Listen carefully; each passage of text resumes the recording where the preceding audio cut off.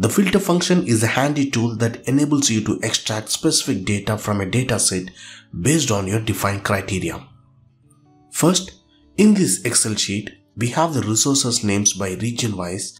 Let us extract the resource names for a particular region here. Let's start.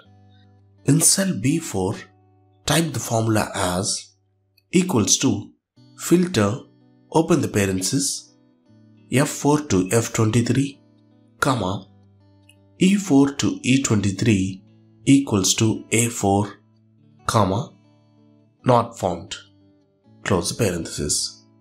So it is showing result as not found as there is no text in cell A4, which is our criteria. Now in cell A4, you can type the region name as North, and immediately we can see all the resources names associated with the North region.